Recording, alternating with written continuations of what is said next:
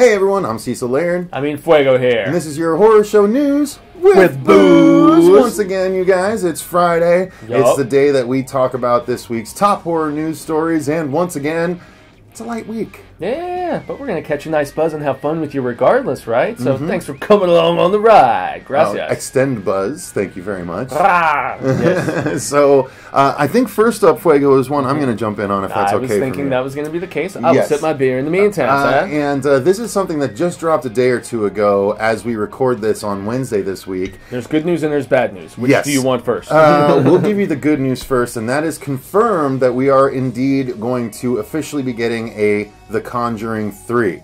The bad news. Unfortunately, James Wan will no longer be helming the series. Yeah, much like Insidious, he is jumping ship after the second one. He's still going to produce, though. I'm sure, well, as he did with Insidious 2, I'm sure he just feels like he probably has said all that he needs to say in the Conjuring verse. And they're saying they're going to switch it up and not do another ghost story. There's been speculation of werewolf stuff, which is a different, which is a different one of the case files that they did. Say what? So good. Well, it's not a ghost story. That's the nice thing about The Conjuring. It was always, both movies are both ghosts and demons. Yeah, exactly. Because I know there's different.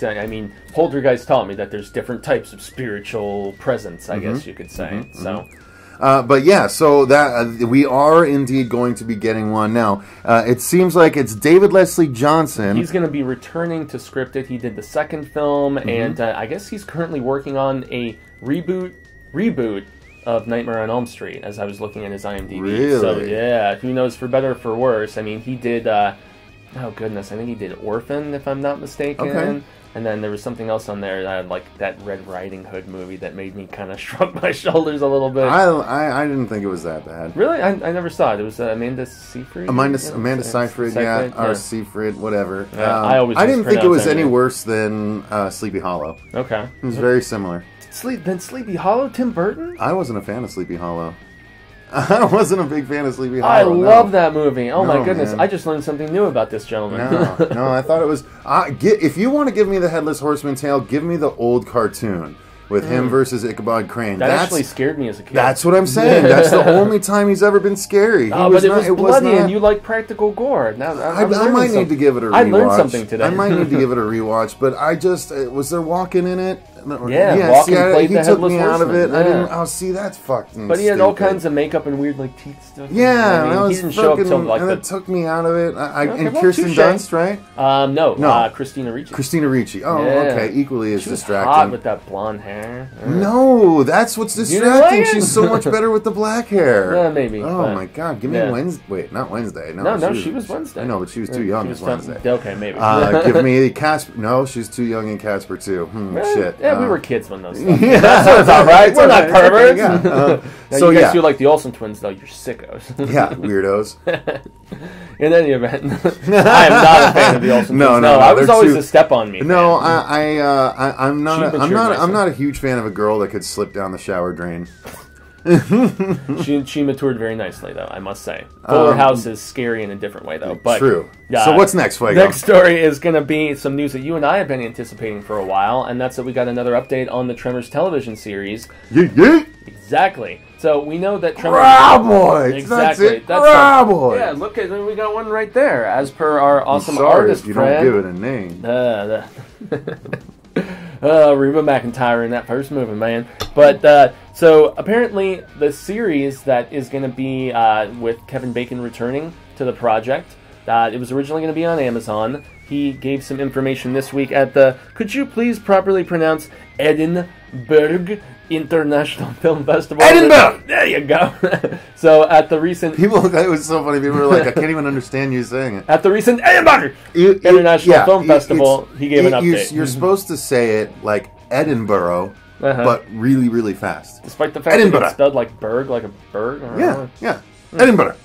Well, maybe that's why it's really fast borough, because there's no it's Edinburgh. I've heard some fast talking Irishmen, like remember Brad Pitt in Snatch? I mean, he was talking like do you like Dex? Do you like Dex? In any event, we're sidetracking, but at this film festival, Kevin Bacon was there, and he gave an update on the project, saying that Blumhouse is officially producing it now, which is cool because we were just talking Conjuring. You know, that's a big Blumhouse property, and they are officially set to film a pilot, and it's moving from Amazon to Sci-Fi. And the funny thing about that is that Sci-Fi did the other Tremors television series, which the ill-received Tremors TV series, and they broadcast the episodes out of order, as I was reading on the IMDb, which was kind of funny. It's not unheard of. Actually. I know it happens TV frequently. Shows did it, but yeah, did they even show all the episodes in the initial run, or did they? Like, no, they didn't. They got through like 4 or 5, I think. No. But I have the whole series. I've watched all like 8 episodes or whatever. Next to my TV because you lent it It's to worth me. watching. I mean, the effects are just the same as they were in the first movie because those were all practical. So it was all practical. It was not the Tremors 3 stuff. Well, wasn't it done after like 2 and 3 and 4 though? Yeah, it was. But you know, maybe you know what? Maybe here's the thing. It was so disappointing that I might have blocked it out. Yeah, I did watch the whole thing, and now that you're saying that, I think maybe there were ass blasters and they had like the flying ones. Yeah, well, actually, the flying ones. The ones that were always the best were. The actual worm ones, and if I'm not mistaken, I like the ones. There was, in Mexico if I'm not mistaken, legs. there was a nemesis worm that like was the through line baddie, like that was El Blanco, I think they called him, where he was the white tremor, the white graboid. Okay, so they did something different. That's Cool, well, you know, they knew when it was El Blanco coming. Like it was really. Is he like way bigger or something? I can't remember exactly why. Okay. Again, at this point, it's been so long, but so many Tremors tie-ins at this point. 6 movies. Well, no, it's just I haven't watched it nearly as many times as I have watched the other ones. I've actually watched 2 and 3. Probably at least 3 or 4 times each. I really like 2. Yeah, 3 was okay. Back to Perfection was 4, or was Back to Perfection was and 4 was better than 3 in my opinion. I thought so too. That was weird. You still had the Burt. It was like Burt Gummer's great his ancestor that moved to perfection. Yeah, he's the only one who's been in all of these. I'm curious if after Tremor 6, he's going to show up in this TV series. I would hope so. At least if he gets a series order. If it's the and then eventually they have to bridge them both, right? They have to.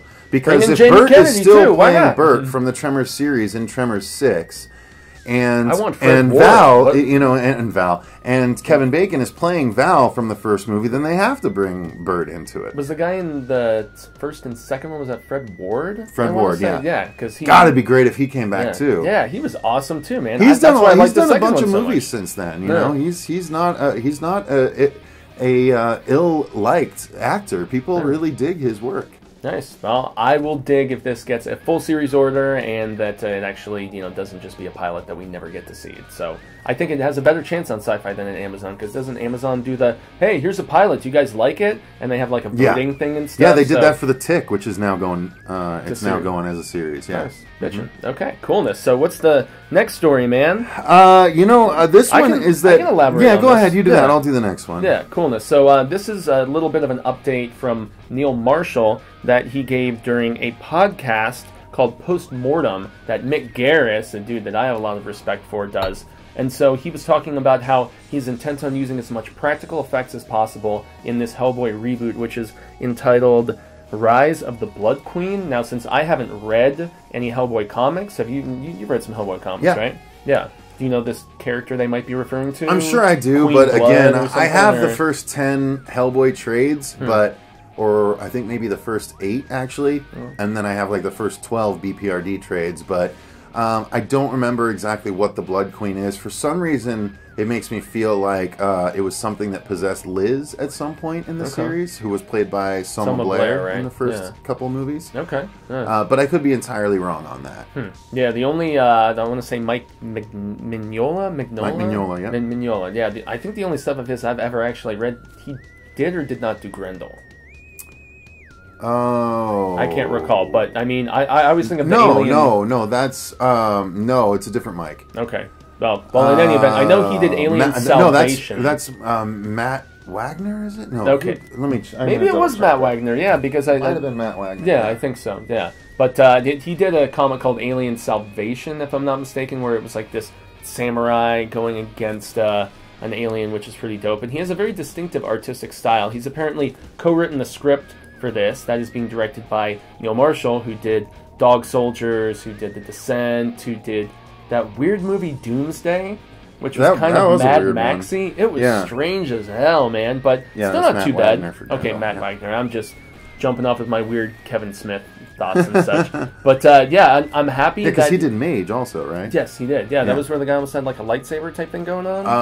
Or was You know, that- I only read the first trade. I don't have the other Okay. two trades, but I guess Mage is coming back too. But anyway, Okay, cool. sidetrack. But yeah, practical effects galore is what he is shooting for, and he says that he always prefers to shoot stuff on camera with awesome effects and makeup and whatever already done, and then do a slight augmentation with CGI afterwards. And he also talked about the freedoms of the R rating and how he's not going to try to cognizantly push it. Like it's not going to be Logan where there's deliberately F-bombs everywhere. Okay. He's going to just really try to serve the story, and he's happy that there's no constraints. That, you know, he's like, the book is rather bloody at times, and I'm happy that I have the freedom to just approach it however the hell I want.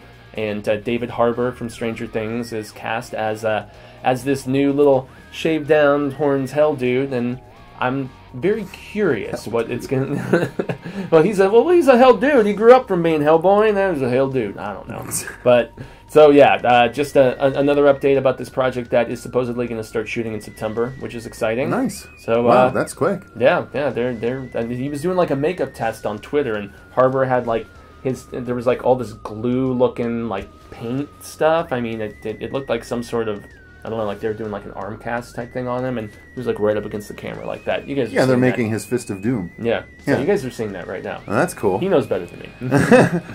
Yeah, the right hand of Doom is Yeah. that's why Hellboy's right fist is so much bigger than his left hand. It's, Okay. It's a whole part of the prophecy of him ruling over hell and eventually all of creation. Is his horns grow out and he rules with his Fist of Doom. And so he still has the Fist of Doom, but he shaves the horns off. So is it Fist of Doom or Hand of Doom? Because I think Hand of Doom, Black Sabbath, bro. I think it's Fist of Doom. Okay, well, I tried.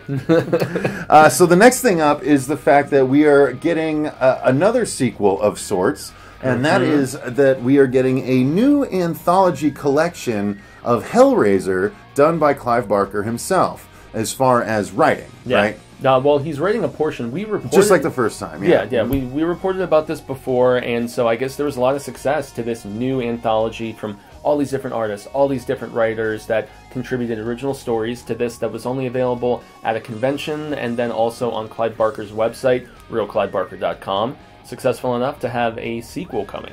That's awesome. I still need to get my hands on that because I have the first two anthologies that they put out, which were Hellraiser Masterpieces, and that was 2 volumes of that, and that was the short stories from like the 80s and the 90s. Yeah, I think Brandy got me one of those. Yeah, I have them both, and they're pretty cool. One of them is even done by... God, if I'm not mistaken, it's written by the Wachowskis or something like that. Like it's really weird. Some of the talent that they got in the early, that might be out of nowhere, but it's some strange talent like that.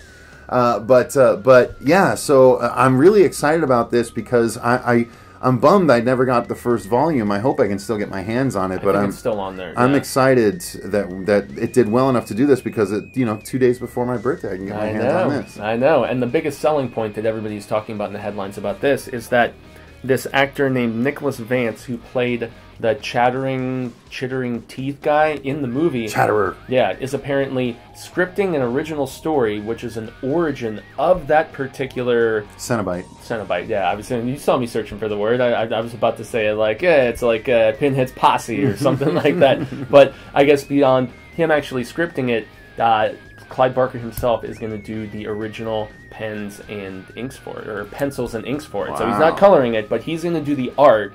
And then the guy who played the character is writing the original sketching for the original movie? So. Yeah, so that makes sense, actually. Yeah. Well, that's really cool. Yeah, so that's why I'm excited about that particular story. So what's next for you, Fuego? Hell yeah, man. So what's coming up next is a platform that I know you can offer more insight about, but I can probably more so because I saw Arizona in the title of this game, and I was like, us being here in the deadly desert. That's where I live. Yup, we were sweating our asses off these last few weeks. Oh my God. It's been hell. We live in hell. It's actually hotter than hell. When Satan is coming on a vacation, he comes up here to Arizona, and he's like, I'm in Cali. This is even hotter than where I live. So, in any event, I'm trying to be funny. It's not working on this guy. Hopefully on you guys. But there is a game called Arizona Sunshine that apparently last year was named the VR Game of the Year for the Steam and Oculus platforms, and now it's officially coming. So that would be, the Oculus Rift and the HTC Vive. Exactly, and now it's officially being ported over to the PlayStation VR because of its popularity. And that's awesome. Yeah, with the added PS4 extra power, it's also going to have the Sony aim controller aspect implemented as well. Oh, so it's a shooter. Exactly, yeah. And it takes place in a post-apocalyptic Southwest, i.e. Arizona, where you can go around and there's zombies and all kinds of craziness. That's just cool. Just the screenshot you guys are looking at right here, I think this game looks rad. The graphics look cool, but for me to be fully immersed in that, I'm hoping you get to see some Let's Plays from us about this particular game. Well, I'd have to buy that controller first. Because it's a separate it's a gun. Oh, no shit? It's an actual gun. That it came out with a video game, the first full VR shooter to come out on the PSVR. Sick. And it's like full on like rifle. It's like a machine. It's like shaped like a machine gun. Oh damn! You shoot back here, and there's actually motion on this part up here, so you can move your character and stuff like that. That sounds spicy. But yeah, and it's got the same ball on the end that your controllers do and stuff. But yeah, you hold it and you got. And it's just like that, it's way beyond the game where I was half faded and couldn't figure out the calibration of it. Yeah, definitely. Way beyond that. Nice. But it's exciting for me because I'm actually a really big fan of those kind of games. Like you said, light gun games. Light gun games as a kid. I had the Area 51. I had the Super NES Bazooka, which had a couple of games, like 2 games, but one of them was like a mech game. I don't know if it was Gundam or something like that, but it was a mech would like fly on screen and you'd have to like take it out. You were in your own mech and you'd like try and shoot its key points and shoot the things it was shooting at you and stuff like that before it hit you. Like it was so awesome, but it was a full bazooka that you like had to put up to your eye and like go peep. Yeah, it had like the scope and everything. Yeah, the Super Scope. It was called the Super Scope. Yeah, because I remember the ads from Nintendo Power back in the day. Yeah, man. I love that stuff. So that's way I definitely want to get that gun at some point. Yeah. I had like T2, the arcade game on Genesis. That's about as far as I got until I, got better consoles. But damn, we've come a long way from Duck Hunt, haven't we, man? Yeah, just a little bit. Just a wee bit. Thank goodness, though. If we hadn't, I would be like, what's wrong with the human race that in my entire lifetime we didn't still get VR? That I can't virtually kill things properly. We still didn't get to VR. Oh, come on. I know. We were talking about it in like the 80s and 90s. Yeah, we should. Before I die, we should be able to do everything that we thought of for movies in the 80s and 90s. Flying cars. Flying cars. Bring back dinosaurs. I want to see all that stuff happen before I die. I'm going to reach more Back to the Future. I want to have the little pizza that you put in there. You want to hydrate a pizza? Damn right I do. You really can't hydrate a pizza, Mom. Yeah, you can. Pepsi, and he reaches up. I love Back to the Future, too. But getting back to the game as we transition to the next story, 10% off on this game through July 4th. So if you want, I'm assuming it's available now if they're already having that in the news story on Bloody. Oh, shit. So, all right. Yeah. All right, cool. Well, that's going to move us on to the last story, which is a smaller story, but it's an amusing story. Yeah. And that's the fact that Jake Busey has not only been cast to be in the upcoming Predator reboot, but apparently it's not quite a reboot. It's actually going to be more of a sequel because Jake Busey is going to be playing the son of Gary Busey's character from Predator 2. Yeah, that wacko Gary Busey, his papa, his son, his actual son is playing his his movie son. No. So it should be fun. I still don't know what to make of it outside of the fact that Shane Black knows his way around a good movie. So yeah, being in the original Predator, and I mean, so this officially confirms our suspicions that this is a rebequel. Yes. Yeah. Yeah, definitely. Your terminology. Yeah. It's a reboot / sequel. So yeah, it's they're trying to get the franchise going with a bunch of new characters by just sort of tagging in a couple of other characters or throwing in characters that are related to the characters that we know. Yeah, exactly. God, I hope it's better than Alien Covenant. I still don't see why you're such a beef with that movie. The personal stuff, but The Predator by Jack Black. By Jack Black, good lord. Oh, I want to see that movie, damn it. Predator by Shane Black is coming August 3rd of 2018. So look forward to that. Really? That long still? Yeah. Well, dude, they delayed it, remember? Oh, that's right. Yeah, they're like, this is going to be some money-making stuff. Let's, Fox was like, let's push it deep into the summer, because originally I think it was coming January or February or something, but they saw possibility. So unlike Covenant, where they pushed it forward, Predator, they pushed back. Huh. Yeah. All right. Push back. Well, there you go. So that's going to do it for this week's news stories, you guys. We told you it was a bit of a light week, but but that's going to leave us some time to do a couple of other reviews and things we need to do. You know. Yeah, stuff like that.